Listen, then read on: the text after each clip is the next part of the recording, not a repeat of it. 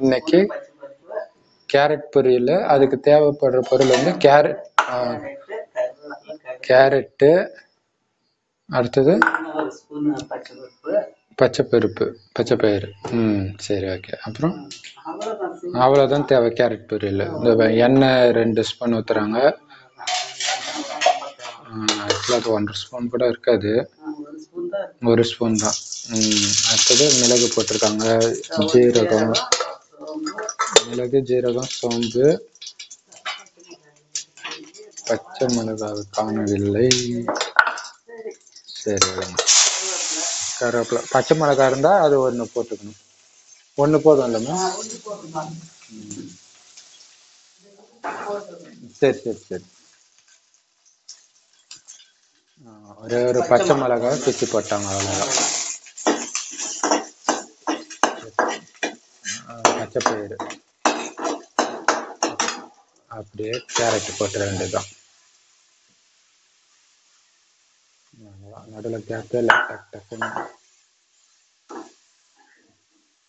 Carrot துருவி போட்டிருக்கிறாங்க.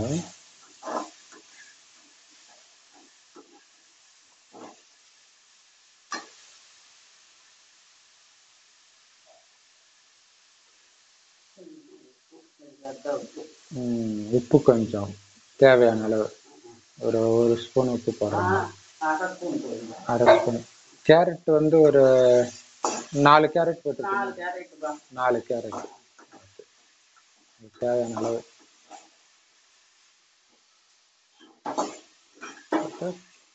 கொஞ்சம் தண்ணியும் ஊற்றணும், லைட்டாக தெளிக்கிற மாதிரி தான். ஓகே, ஒரு 1/4 டம்ளர், அரை டம்ளர் ஊற்றியாச்சு. 1/2 டம்ளர் தண்ணி ஊற்றியாச்சு. காஞ்ச மிளகாய் போடக்கூடாது, தேவையில்லை. சரி, கடுகு, ஜீரகம், சோம்பு, கருவேப்பிலை, பச்சை மிளகாய் போட்டு கேரட்டு, பச்சைப்பயிறு போட்டு தண்ணி ஊற்றி ஒரு வதக்கி விட்டாங்க. தேங்காய் திருவி போட்டு இறக்கும்போது அடுப்பு நிறுத்திட்டு போடணுமா? திருப்பிட்டு நிறுத்திக்கலாம்.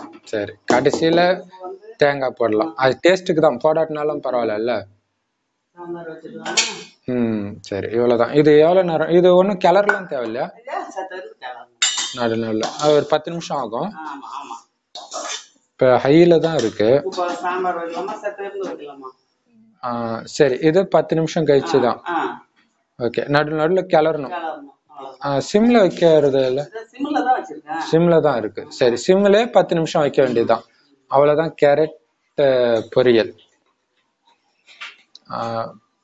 பார்த்துட்டு லைக் பண்ணுங்க, பிடிச்சிருந்தா ஷேர் பண்ணுங்க, கமெண்ட் பண்ணுங்க, சப்ஸ்கிரைப் பண்ணுங்க. கேரட் 10 நிமிஷம் ஆகியிருக்கு. இதோ இப்ப தேங்காய் துருவி போடுறாங்க. இன்னும் ஆஃப் பண்ணல இல்ல, ஆஃப் பண்றதுக்கு முன்னாடி அப்படி ஒரு கிளறி எப்படி கேரட் சூப்பரா வெந்திருக்கு பாருங்க. அவ்வளவுதான், ஆஃப் பண்ணிட்டாங்க. கேரட் பொரியல் ரெடி. அவசியம் பாருங்க. இல்ல பாருங்க, கேரட் பொரியல் ரெடி ஆயிடுச்சு. ஸோ செய்யுங்க. அட் அ டைம்ல பார்த்தீங்கன்னா கேரட் பொரியல் இதில் ஓடுது, வெண்டைக்காய் சாம்பார் இது ஓடுது, சாப்பாட்டுக்கு ரெடி ஆயிடுச்சு. மொத்தமாக பார்த்தீங்கன்னா இதை ரெடி பண்ணி வச்சுட்டிங்கன்னா ஒரு 10 நிமிஷத்தில் எல்லா வேலையும் முடிஞ்சு போயிடும். அவ்வளோதான். சரி, அவசியம் ட்ரை பண்ணுங்க. ட்ரை பண்ணிட்டு கமெண்ட்ல எப்படி இருந்துச்சு டேஸ்ட் சொல்லுங்க.